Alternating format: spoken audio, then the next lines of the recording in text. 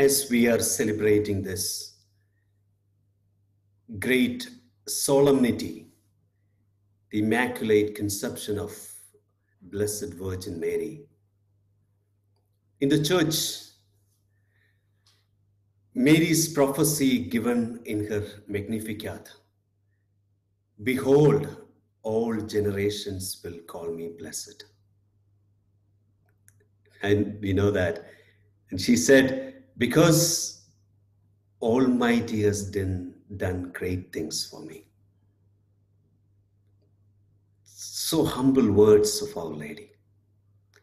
Even in our life also, we also will be able to say that, because God created all of us to praise Him. Psalm 119, verses 175 says, God, may I live only to praise your name. Our life should become a hymn of praise to the Most Holy Trinity. That's not just, sometimes we say without meaning, praise the Lord, or hallelujah, whatever. Remembering the beautiful words of Saint Augustine, we should praise the Lord with our lips. We should praise the Lord with our hearts. Above all, we should praise the Lord with our life. That's what we are called to do. Praise the Lord. Especially this Magnificat has got a deep meaning. I had the opportunity to give few retreats for poor clays of perpetual adoration sisters. And I was staying with different monasteries. And one of the things it touched me, every hour the sisters change, because 24 hours sisters are always in front of the Blessed Sacrament. And one of the things that really touched me, and every time they were saying this Magnificat,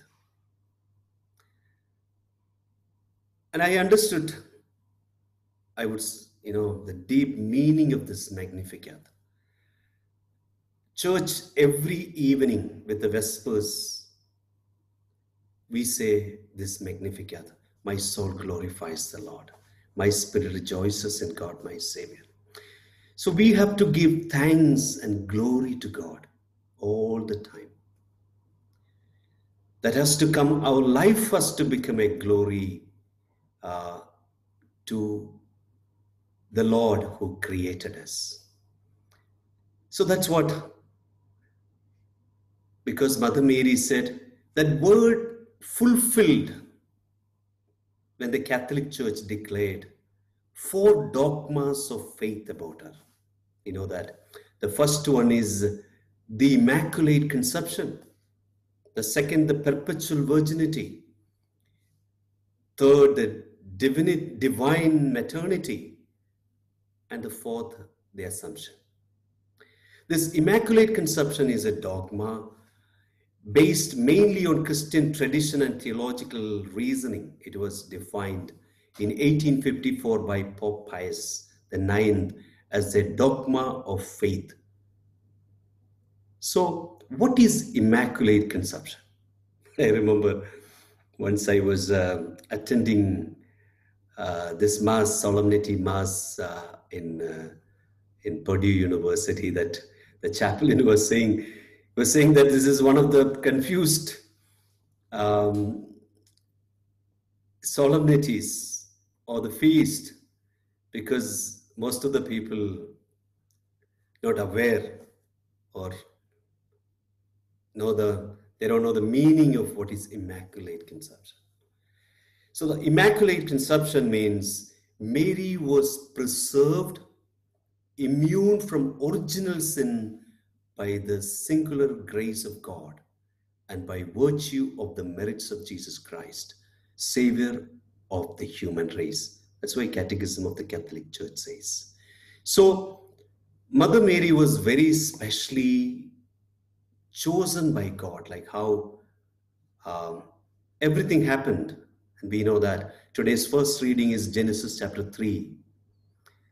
If we want to understand scripture, if we want to understand everything, we have to go through Genesis to Revelation. Then only we will be able to understand the salvation history, how everything unfolded. So ever since the fall, God announced, God never abandoned us. The real plan of God in Genesis 1:26 to 30, when God created everything, we see God created everything, and God created men in his own image and likeness. To be perfect, to be fruitful, and to live, above all, to live in his presence. That's why in Genesis 17, 1 to 3, there we see um, Genesis 17, 1 to 3, it's a beautiful word of God. There we see uh, God said to Abraham, the age of 90, God said, I am the Almighty God. Live in my presence. We heard the initial plan of God. Today when I was hearing this word of God, I said, oh, this is my goodness. This is really appropriate for this solemnity. We heard this beautiful word of God. Thus he chose us in Christ before the world was made to be holy and faultless before him in love. That was the initial plan. And none of us are holy. None of us are immaculate. There's only one immaculate, Mother Mary. And we are not holy. We are not immaculate. None of our parents are immaculate. Nobody is immaculate. Because that's the fruit of the original sin. And that was not the plan of God. Everything was clean. The plate was clean. We put dirt into it. So that's a feast we are very specially celebrating. But what is the message? What God wants us? It's very clearly, God wants all of us to be holy. God wants all of us to be spotless.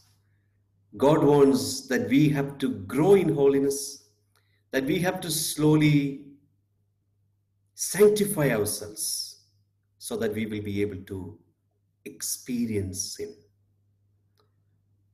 Matthew chapter 5, there we see 7 and 8. Blessed are the pure in heart, they shall see God. And we know that we are not. As we are living in this world, every day dirt comes. But that's why we have the sacraments. We make confessions, we repent, we go through the scriptures. John 17, 17 to 19, I sanctify myself so that they too may be sanctified. Gospel of John chapter 15, through my words you will be cleansed, 5, 1 to 5. Gospel of John chapter 15, verses 1 to 5. You are cleansed. So therefore it is very important. In this feast, God is especially inviting all of us to cleanse ourselves. And we know that it's not going to happen with our own strength. I think 2 Corinthians 1, 12 to 14, St. Paul said, when I was with you, I led an unadulterated, holy life, pure life.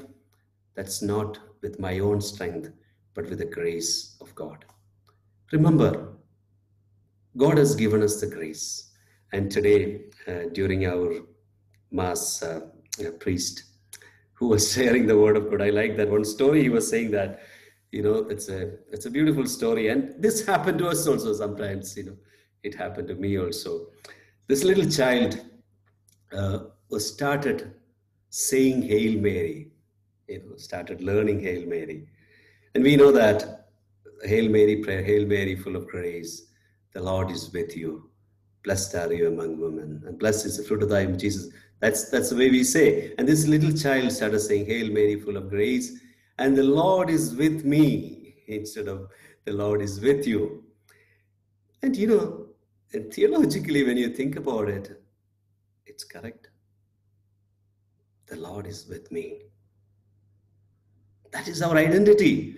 The moment we receive the baptism, the first thing, the mark is a gateway for all other sacraments. We receive the Spirit of God. We receive the grace of God. And that moment onwards, the Christ's presence is in us.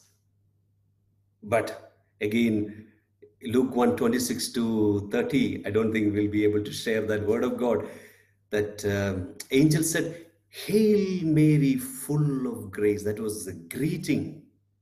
The Lord is with you. And this is the same thing during the Mass we say, isn't it? And before the Gospel we reading says, "The Lord be with you."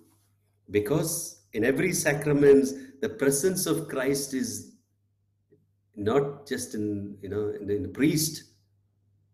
In the liturgy we see the presence of Christ we see in the priest, the Word of God, and also in the people who attend, and also in the sacraments. That is why it's reminding us most of the time before it starts the preface, we say, "The Lord be with you." And also with you. And this is the Christian spirituality. The Lord be with you. And sometimes, of course, including me, without even realizing, we say that, and also with you. We are not realizing it. But the Word of God says, and that is the real spirituality. Identifying the presence of Christ in every person we meet. The Lord is with you. I love you. I respect you. I help you to become a better person because the presence of my Lord is in you. And that we need to identify. Sometimes, like Mother Mary, we won't be able to say that. "Hail Mary, full of grace." We are not full of grace. Then maybe the full of grace comes, we'll go up. We'll be with the Lord full time. But we all have the elements of grace. And that grace is everything. That grace is the most important thing in our life. That is very, very important. So, and as we are celebrating this feast, we can examine ourselves. What are the things preventing me to receive more grace in my life? We all need, God wants us to be like Mother Mary, full of grace. But we might be having only maybe 5% or 10%. And this grace has to increase, like John the Baptist said, John 3:30, "I must decrease. Jesus must increase in my life." That is very, very important. Only Jesus increase in our life will be different. 1 Corinthians 15:10, St. Paul said, "What I am through the grace of God." The grace is important. And without that grace, whatever we do is useless. That spirit, that grace, that matters. And very often, and we don't even realize, we don't know what is this grace. We don't even know when the grace comes, when it goes. So grace comes through our prayerful life, holy life. God wants us to give us the grace. God is waiting to give us the grace. Through sacraments, we are receiving the grace. When we attend the Mass, we are receiving the grace. When we read the scriptures, we are receiving the grace. So, 2 Corinthians 6 verses 1 and 2, St. Paul said, we should not lose the grace God has given to us. This happens to everyone's life, even including my life. When I think about it, oh my goodness, I've wasted many, many graces in my life. But remember, God is our loving Father. He loves us. He gives us more grace. Romans 5:20 and 21. St. Paul said, if you have sinned more, the grace will be more. So grace, God will give grace in abundance. Ephesians 2:8 to 10. Ephesians chapter 2 verses 8 to 10. It's a free gift of God. But what is important in our life? Sometimes our pride, our spiritual pride is the biggest thing. And so many other things is a hindrance to receive God's grace. Perhaps this is what we have to identify. What are the hindrances? What is preventing in my life to receive God's grace? And once we remove that, Jesus said to that Samaritan woman, I think in Gospel of John chapter 4 verse 10, it's a beautiful word of God. Jesus is speaking to us also. If you only knew what God is offering and who it is that's saying to you, give me something to drink. If only knew. So we have to be open like our Blessed Mother. We can say, behold the handmaid of the Lord. Let it be done according to thy word. Once we say that, the journey begins. God will find many ways to bless us. God will find many ways to give us His grace.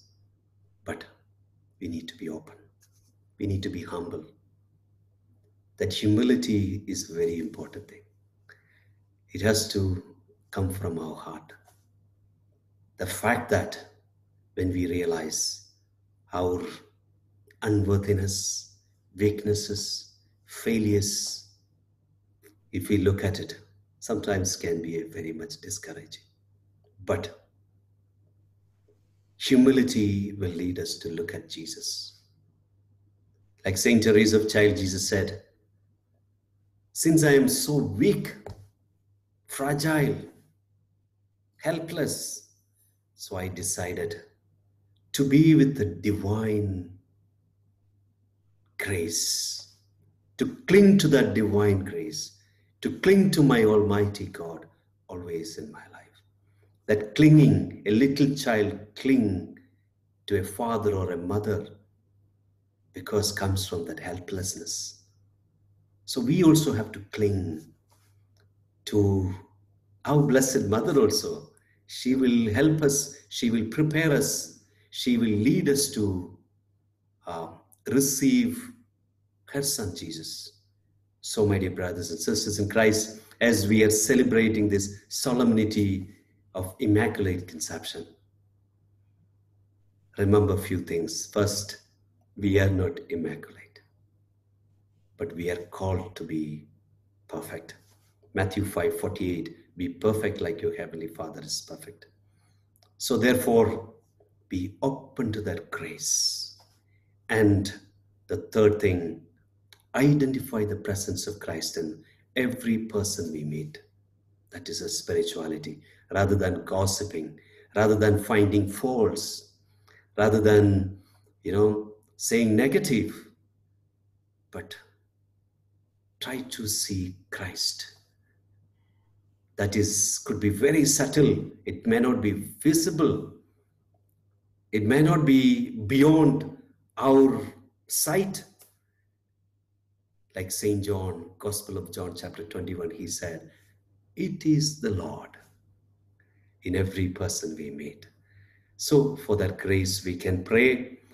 And I wish, my dear brothers and sisters, a happy feast, a joyful feast to all of you.